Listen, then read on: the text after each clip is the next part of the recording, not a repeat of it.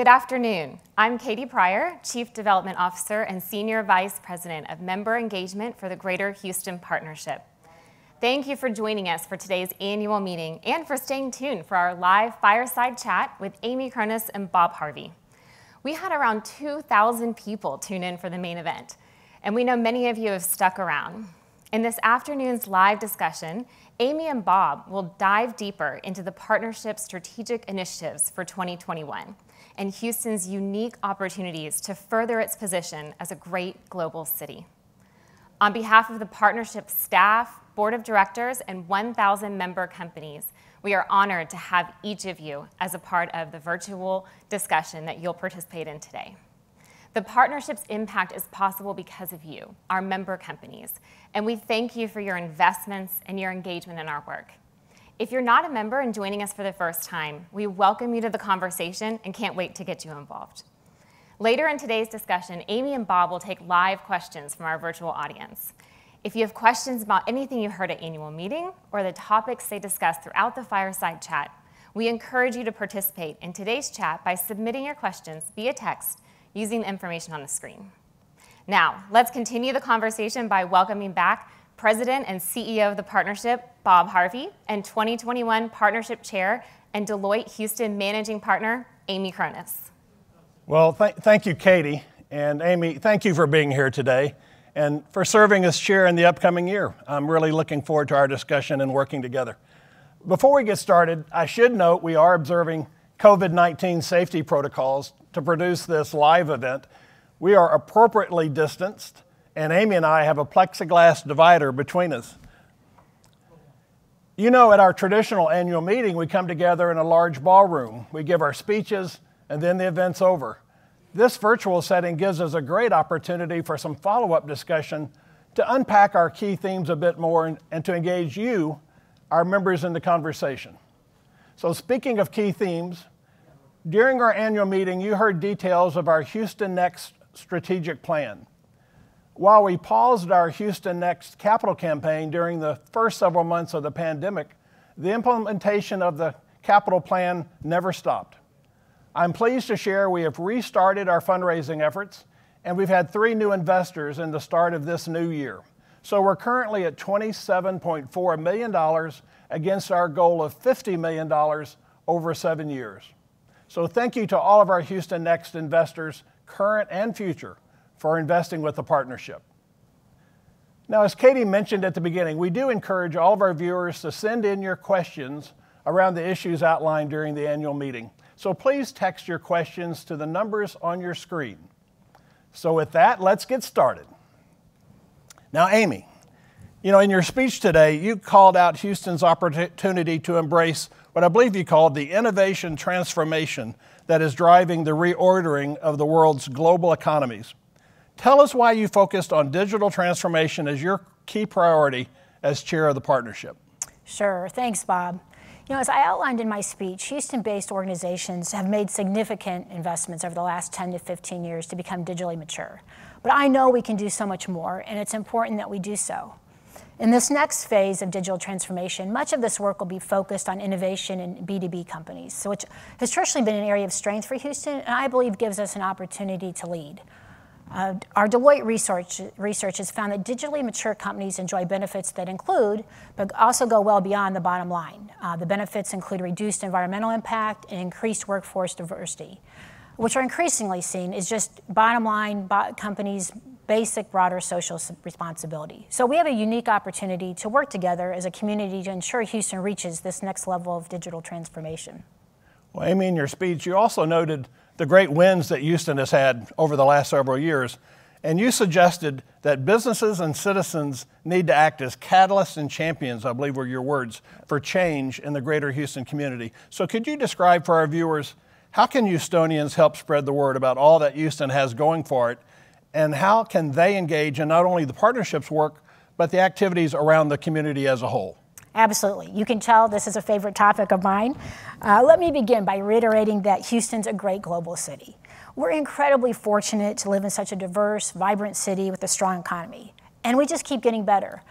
I truly think we have a quality of life here that is not as well known as it should be, but it's really truly transformed over the last decade. the arts, the culinary scene, our parks and green spaces, lots of sporting activities. We have so much right at our fingertips, and we enjoy all of it at a much lower cost than other major cities. So again, as I said in my speech, when you have the opportunity, we have to spread this message. Repetition matters, and you can be part of this. I want to encourage everyone to be an advocate, an ambassador. So when you're talking to your friends and family in other places, when you're collaborating with colleagues and associates elsewhere around the world, please use these opportunities to discuss what makes Houston special. You know, I'm one of the biggest advocates for telling the Houston story. So as a key part of the story, Bob, we want to share Houston's incredible diversity. We often speak with pride of Houston being America's most diverse city. You and I both mentioned it in our speeches today. But this summer, Houston and the entire country were confronted with the murder of George Floyd and experienced the ensuing national reckoning with racial injustice. And this reckoning was new for some, but for many, it was a reality all too familiar. Can you talk about the partnership's response to the events of the summer and our approach to addressing these issues of diversity, equity, and inclusion? Well, you know, George Floyd's death was such a tragedy, such a shock. We knew we needed to act, but we were encouraged first, before acting, to listen. And as you recall, Amy, we spent a lot of time over the summer meeting with members of the community from a diverse cross-section of groups, from community activists and community groups to entrepreneurs from the minority community, and talked about the challenges they face. We talked to our own staff, probably something we should have done before, but we heard a lot from our staff. And you'll recall we spent the June and August board meetings largely focused on this subject. We then formed the Racial Equity Committee of our board, chaired by Dr. Ruth Simmons, a president of Prairie View A&M University, and Gretchen Watkins, the president of Shell Oil. This is a board-level committee. We only have 2 other committees that operate this way, simply made up of board members. We then retained someone we had never had before, a head of diversity, equity, and inclusion for the partnership. We hired LaTanya Flicks, and she's going to lead our efforts both within the partnership, but also our programmatic efforts out in the community. The Racial Equity Committee set out to develop a set of principles, we call them our racial equity principles, that would really be the framework for the Houston business community to describe its commitment. You know, we use a phrase, I used it in my speech, reforming systems of bias, strengthening underserved communities, advocating inclusion, removing barriers to achievement. Well, we've developed a set of principles now that speak to how we're going to do that. And we've had over almost 100 of our board member companies that have signed on to those principles, and we'll be soon to be asking other companies in Houston to sign on. We have a long way to go. We're just really moving into the programmatic phase, but I'm very pleased, frankly, with the commitment that the partnership has shown and the progress we've already made. You know, Amy, to continue on this topic, I'd like to hear your perspective, frankly, about this phrase. Again, I think you used it in your remarks, Houston's opportunity to become America's most inclusive and open city, and one that offers opportunity for all. What does that statement mean to you? Right. Well, it was true for me 35 years ago, and it's still true today. DE&I is absolutely important in innovation and digital tech, strengthening the economy. We hear from companies that are looking at Houston to relocate or expand their operations, and their leaders want to know how we are creating real opportunity for people. It's not enough for them to hear that Houston's a diverse place. They rightly want to know how inclusive it is. And as a business community, we're working to ensure that everyone feels that they can belong and succeed here. And so I'll mention our several goals around that. We're reforming systems of bias, we're strengthening underserved communities, we're advocating inclusion, and we're removing barriers to achievement. Together, we have to continue to work to advance racial equity within our organizations and communities. So Amy, I'd like to now shift to a completely different topic, and that was one, again, we talked about a bit on the event a few minutes ago. That's the global energy transition. As we know, Bobby Tudor really led the partnership in this direction, beginning with his annual meeting speech a year ago. He's continued to lead the effort. We refer to it as, how do we help create a more efficient and sustainable low-carbon future while accommodating global demand growth. We call that the dual challenge, you'll recall. And that dual challenge still exists, by the way. And I'm really pleased that Bobby has agreed to continue to chair our energy transition effort.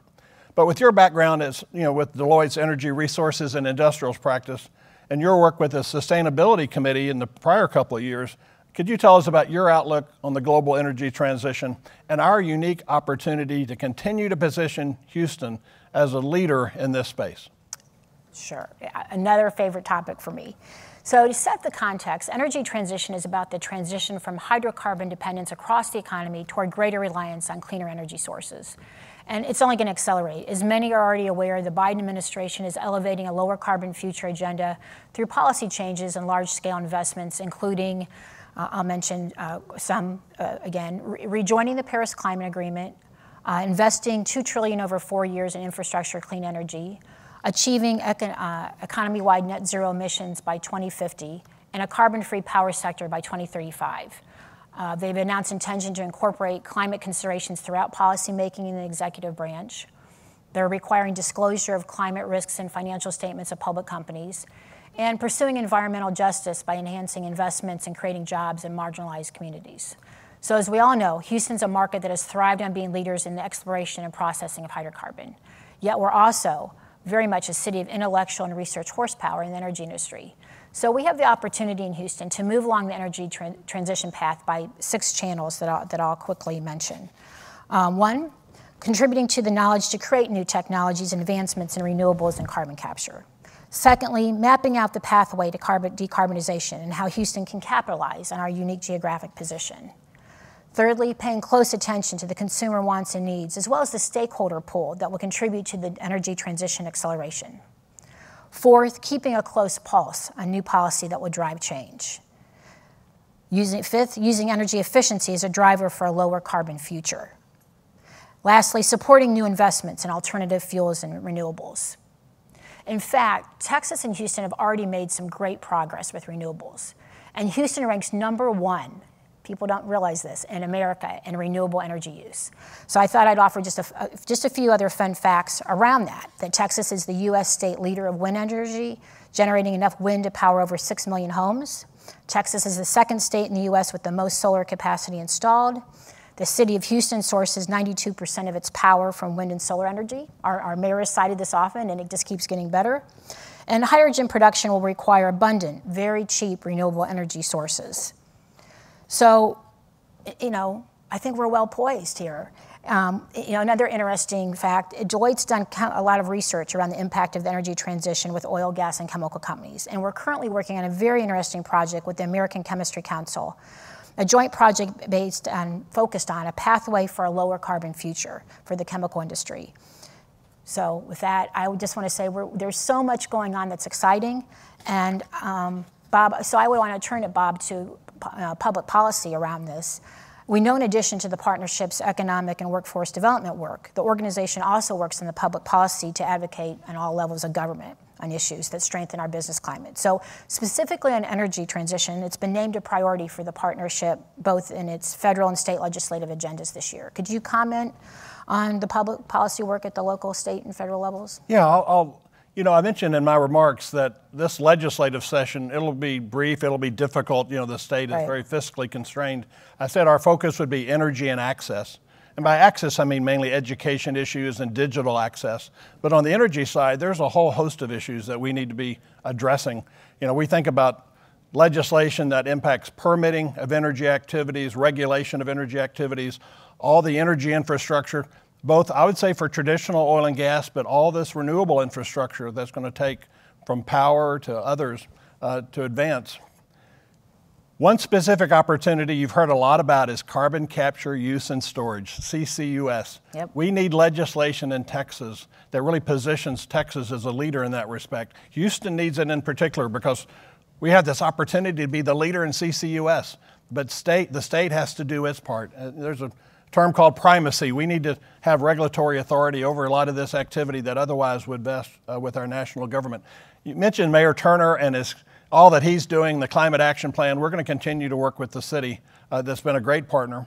And now we anticipate working with the Biden administration. The key there is to help the Biden administration come to that same conclusion that Greentown Labs came to, if you think about it, that really this issue cannot move forward without the support of Houston. We're in a great position, frankly, to do more in the way of climate change Absolutely. than just about anyone. So I'm optimistic at this point that we can make the case that with the Biden administration that there's a special role for Houston, and we want to play that role. So I think we need to shift, Amy, to the Q&A. So for the remainder of this afternoon session, we'd like to answer questions submitted by our members who've joined us virtually. So please continue to submit your questions by texting the number on your screen. Now, to moderate our live Q&A, I want to turn it back over to Katie, who's fielding the questions coming in. So Katie, it's all yours. Thank you, Bob, and thank you, Amy, for the great discussion. As Bob mentioned, we're going to keep the conversation going with questions that we've received from those of you watching. So thank you so much for sending them in. We will do our best to get to all of the questions we can, and anything we don't get to, we will follow up with you afterward. So our first question, Bob, I'm going to pose this one to you. It is coming from John Sowers, SVP at Sempra LNG, and it's a question I'm sure many of our members have on their minds. How will the partnership continue to address issues around reopening and building back Houston's economy from the impacts of COVID-19? Well, I'm glad that John's looking ahead, because that's a topic we want to talk about, we want to do a lot of things about. Well, first, we're helping with the vaccine administration. We're working with the medical center in the city and the county to see if we can move this vaccine administration as quickly as possible, and get it into the arms, as we say, of the folks who are at greatest risk. So I'm not, looking beyond that a bit. We've got to help people reskill and re-enter the workforce. 150,000 Houstonians do not have a job today that had a job back in February. And their old jobs may not be there. So we have to help them reskill and re-enter the workforce. So we're going to be working with community colleges, with employers who have jobs, with public schools, and with all of you in the community to help make that happen.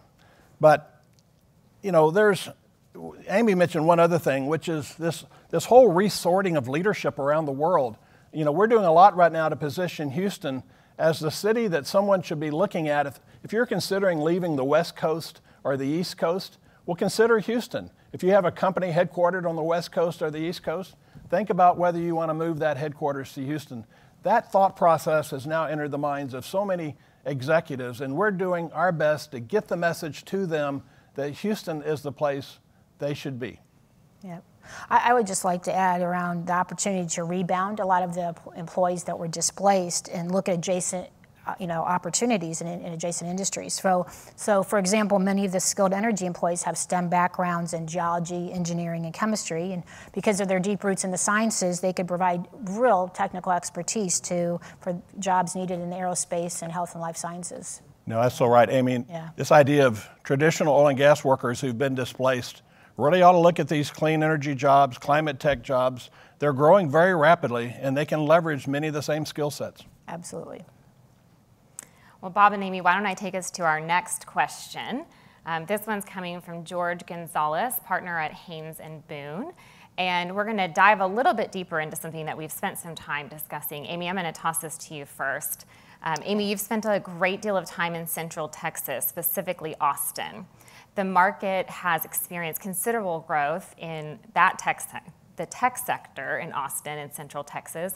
What lessons can Houston take from your Austin experience as we recruit tech companies and talent to Houston? Sure. I think Austin benefits, many of us know this, they benefit from the growing, highly educated workforce and their reputation as an attractive global city, and they have a longer foundation than we do of being a tech hub. And I think this further emphasizes our need for better PR, frankly, within both for ourselves and externally, to let people know how much we've really advanced in these areas. Our young people should be excited, really excited about the real opportunities here to both have fun and with lots of opportunities and fulfillment to really make an impact in the global world. As I said in my speech, what we're doing here around the opportunities for them to help energy in its next transformation, to advance cures for humanity in health and life sciences, and help progress the aerospace frontier, that's real impact. And our future of work studies show that's what our young generations really want to do. They want to have a purpose and make noble impact. And Houston, I think, we're well poised. I think you're right, Amy.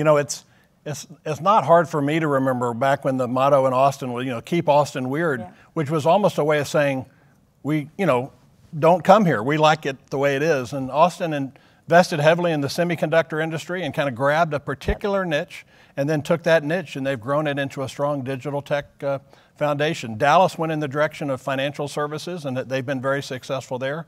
We frankly focus largely on energy because that entire period were relatively good periods. When we asked the question you were asked just then, about Houston, just a few years ago, we assessed how Houston was viewed as a technology center. And frankly, it wasn't on the map. Yeah, we weren't. And in fact, we were ranked like 33rd or something in the country of major metros when it came to digital tech. Now, what we discovered is we had a lot more capability than was being recognized because the digital tech strengths of Houston weren't in digital companies. You think of AWS or Google Cloud. They were in energy companies. And so we had to get the word out. We had a strong bit. But that engineering heritage is so strong here. That's right. It was kind of buried within the STEM workforce, right? We all talked STEM for so long. So we've done a lot in the last few years to make more visible what we had, but also attract AWS, Google Cloud, Microsoft, and others to really establish a visible presence here. You can't deny now that Houston's very much, in the forefront of digital technology. Well, and on the rise with venture capital investment and all the tech hubs, it's exciting. Yeah. Okay, we're going to shift back to energy for just a minute.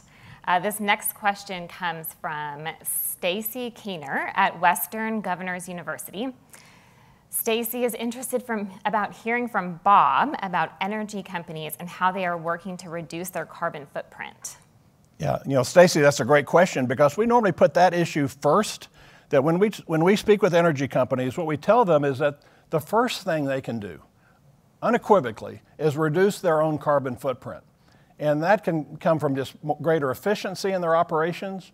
With oil and gas companies, it's not letting that methane escape, which is highly dangerous to the atmosphere. It's reducing the flaring that's going on. Now, some of that flaring, one can argue, is needed, but much of it can be avoided with attention. So we're calling on the energy companies, even before they venture off into renewables and carbon capture and all these exciting new frontiers, to really first establish that foundation, which is doing everything they can to reduce their own carbon footprint. There's no pushback. They get it. In some respects, that's table stakes to even be part of the discussion today. Okay, let's see what our next question here. Okay, we have one from Gloria Barrera at Veneer Construction Management, Inc. And Gloria is asking if the partnership has an initiative for innovation in construction. That's a tough one. Interestingly, one of the companies that we've worked with to attract to Houston is Plug and Play, which is one of the leading West Coast, Silicon Valley innovation hubs. They're both a VC firm, they're an incubator, they're an accelerator. If you know much about technology innovation, you know about Plug and Play. So they identified construction, interestingly, as one of the areas they were focused on across their entire global footprint. And we helped connect them with the Houston construction industry. We have some of the greatest names in construction here in Houston, whether it's a developer like Hines or a constructor, I have to say like Harvey Builders, no relation of mine, I'm afraid. But we have just tremendous leadership in that respect. So it's one of the ways we could tell Plug and Play, come to Houston, we have great strength, you may not recognize it, let us help navigate through the Houston maze a bit. So there is opportunity there. That's a unique question. I don't hear that often, but it's a good niche opportunity for Houston. Thank you, Bob. We have quite a few questions coming in. We're going to transition now to James Holmes. So James is the owner of PB and DJ Productions, LLC. James's question: what is the partnership doing to ensure Houston's workforce is prepared to meet the needs of changing industries and technologies? And how will we balance AI and maintaining jobs? Well, let me come at it this way, and then we'll talk about the AI piece, which is an interesting twist on it. We've recognized the need to really enhance the Houston workforce for some time. Why are we so active in public schools? Partly is for the sake of the children and the families, partly because, frankly, as a community, we need a talent workforce, and we need that from our own public education system, not from elsewhere. But moving one step beyond that, we formed Upskill Houston now 6.5 years ago, targeted at the middle skill space, right? This very important segment of the Houston economy, about 40% of jobs that don't require a baccalaureate degree, but do require skills and training and credentials beyond high school. And we've worked across sectors with construction, petrochemicals, healthcare. We're now moving into transportation. So we're doing a lot to try to create pathways to these really highly promising middle skill careers. But then the other thing we've just turned to recently is HUB, and Amy, you mentioned that in your speech, and I mentioned it in mine, Higher Education United with Business, that's the acronym, because we've also recognized that, interestingly, Houston has not been a leader in higher ed. And that's a real deficiency today. People like to go to school and then go on into their careers in the cities, where they grew up. That's, I'd say, different than 20 or 30 years ago. So we're doing a lot to try to advance Houston institutions. And frankly, Amy, I'll toss to you, that's where this digital issue has come up. We're spending a lot of time talking with local universities about how we can enhance our strengths in digital education, AI, et cetera. Absolutely, and I think you're seeing a fast growth in the curriculum around data analytics and analytical thinking skills and critical problem solving.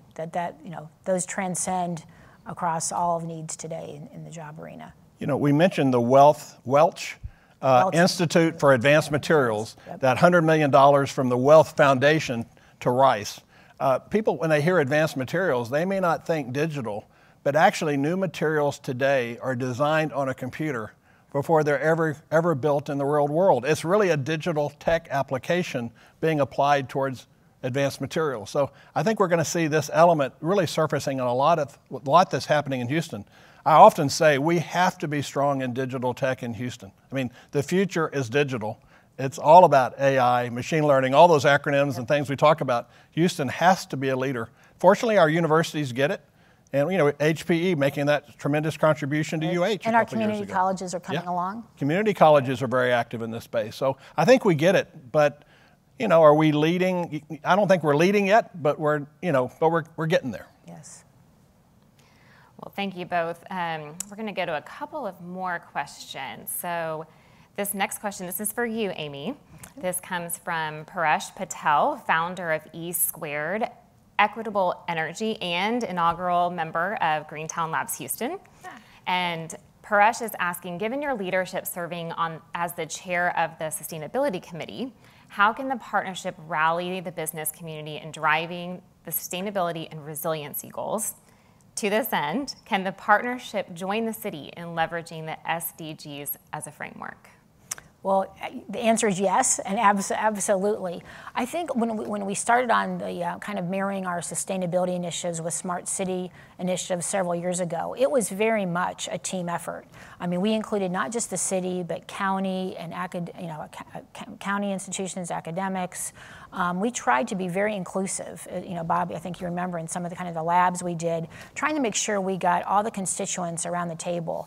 And there was no shortage of agreement that Houston needs to continue to make real advances. And so I think that the appetite's there. I think the city has done a lot with Jesse Bounds and Marissa and the other folks who have been really moving forward on data analytics, sensors, cameras, increasing our air quality monitoring.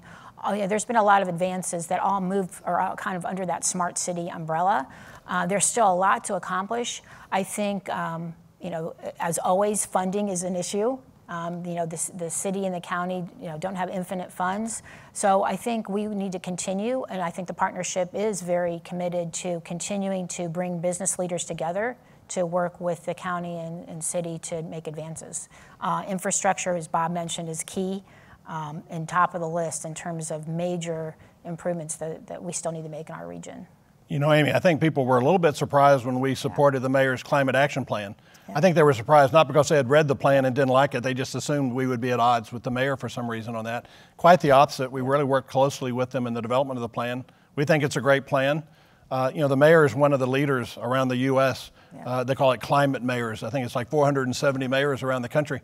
And I'm pleased that he's in that leadership role because I think he brings really sound judgment and perspective into those discussions. And I think his plan for Houston, it's innovative, it's dramatic. I mean, as you said, Houston leads the way in terms of purchasing renewable power among major metros. Who would think that Houston would be the leading metro in that respect? So the city and the partnership, I think, are very much aligned on this topic. Yeah. but we welcome Greentown Labs helping us move forward. That's right. We can still use help from them. Yeah. And I should say that if you listen carefully to that, you might say, well, he didn't say the county. The county is now developing their climate action plan. So I have the same optimism with the county. We're just at a different place. I meant to say with Harris County. The county. Yeah. Okay. So shifting gears just a little bit, our next question comes from Jack Belt, Executive Vice President at the Fort Bend Economic Development Council. And this question, we're going to start with you, Bob. Can you tell me what flood control improvements have been made, not planned or discussed, but completed and started since Hurricane Harvey? Well, since Hurricane Harvey, Jack, that's a trick question. No, because it's hard to start and finish anything in that amount of time. But fortunately, Sims Bayou, which was well along then, that's really pre-Harvey, but it's the great example of what we're trying to do with these other watersheds. And so if you want to see a completed project, go look at Sims Bayou. Brays Bayou was that one, of course, that was so much in the center of the Harvey discussion. How can you not remember those images or forget those images? And now we've made great progress moving the Brays project along. We've also advanced some flood mitigation efforts that are around really just trapping the water, right? It's something you can do fairly efficiently, is to create impoundments for more water, so we see that occurring.